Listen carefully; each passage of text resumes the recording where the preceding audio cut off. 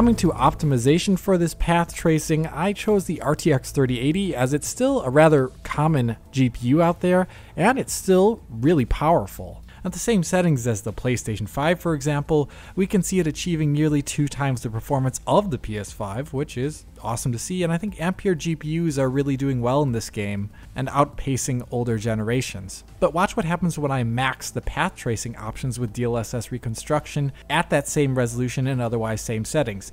Yep, the performance goes way down. You would essentially be looking at a 30 FPS experience in this game at these settings if you wanted to max it out. Arguably you could, but I want to offer an alternative for 60 FPS with RT. So let's go through the settings. First, you have the quality settings for the indirect path tracing, which control the amount of specular bounces visible and diffuse bounces. We'll start with reflections. Here we can see, ranged from low to high, how there are less reflections in the reflections the lower you go. At the high quality level, we get all 3 bounces. At low and medium, there appears to just be 1 bounce of specular lighting, and you can see a more matte tone in the reflection of that phone booth. The difference between medium and low for specular quality is the reflection resolution. That appears to be half resolution or so at low and full resolution at medium, and we can see that affecting the quality of smaller details in the reflection like the text and symbols. Visually, I would say low is actually a good optimized setting here. For diffuse lighting quality, we see something similar. I would say here, even at the low setting with its limited bounces of light, we can still see a good amount of light bounce occurring. The blue light is bouncing off the bowl onto the table and windowsill.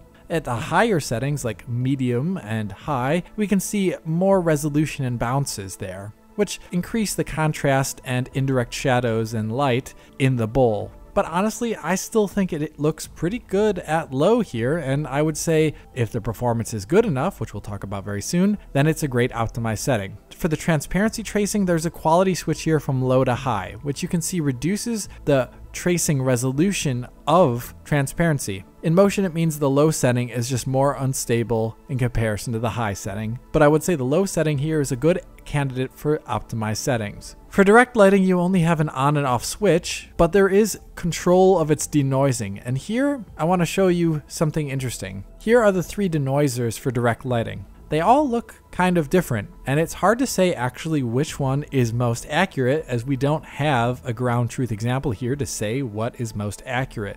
So it's a matter of taste, but the most important thing to notice is that the performance is way different between them. The denoising set to high will half the frame rate in comparison to ray reconstruction or the denoising set to low. Here, for such things as shadows, I prefer the look of ray reconstruction, and given its performance, it makes a lot of sense to use it on an NVIDIA card or low if you're not on an NVIDIA card. For the 3080 though, this test that I'm showing is very important, as it shows us that even at PS5 settings and only using RT direct lighting with the low denoiser, we're just about 60 FPS or so. So if we were going to add in any of the indirect lighting, we would definitely be way below 60 FPS. So for something like the RTX 3080, I actually only recommend doing RT direct lighting and using ray reconstruction if you're going for a 60 FPS experience. Recommended settings get more interesting though when I drop in an RTX 4070 here, and here we can see at those PS5 settings that I showed off earlier, it underperforms next to the RTX 3080. It runs on average 14% slower than it at the same setting. But if you compare it with the full path tracing suite enabled and with ray reconstruction at those settings and res, well, we can see the tables flip. 4070 is now outperforming the 3080 by 26% at 41 FPS, while the 3080 is just a bit above 30 here. My recommendation for 4070 tier GPUs is to turn on indirect path tracing options and transparency to low to save some more performance,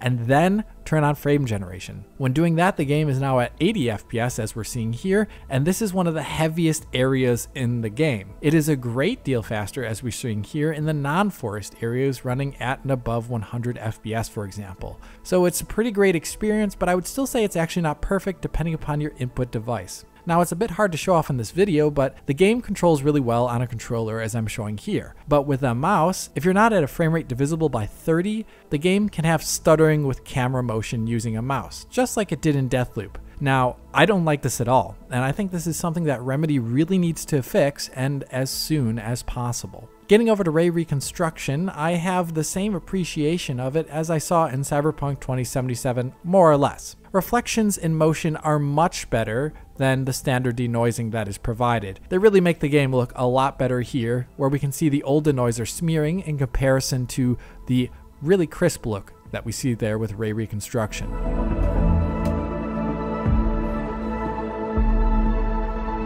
The same with rapid lighting changes, which look snappy and natural with ray reconstruction on, but look a lot less responsive and a bit weird with ray reconstruction off. In Cyberpunk, you might recall that I said that it looked artificially sharpened at points in time, and I'd say that is lessened to a degree in Alan Wake, but it's kind of hard to say exactly why that is the case. But I still see that over-sharpening occurring, and a great place to point it out is in character faces, where the sharpening aspect kind of over-highlights normal maps on people's faces and makes their skin look a bit odd. It kind of destroys the subsurface scattering. In a scene like this one with Alex Casey's character, I actually think ray reconstruction is not a detriment to the realism of the material on his face. I think it looks pretty great here. But in other scenes, like we can see here, I want you to notice how the ray reconstruction effect is killing the subsurface scattering on Alan Wake's skin here, making it look papery and kind of wrong as it's overemphasizing the normal maps. This sharpening is something that I think really needs to be worked on for future iterations of ray reconstruction, as I find it a noticeable blemish on otherwise good results. Another thing I want to see improved is the over-sharpening that can occur the lower the internal resolution is. At lower DLSS presets like we're seeing here, the game can have a more obvious posterized look than it has at higher DLSS presets. Like I said earlier, I think this game doesn't look as over-sharpened as Cyberpunk does, but I still can see some of the hallmark issues that I saw in Cyberpunk, including a number of times seeing trails behind objects with ray reconstruction on, and I really want to see this tech improve for the future. But it is otherwise really great in this title, and all the shots you've seen in this video have been with ray reconstruction on.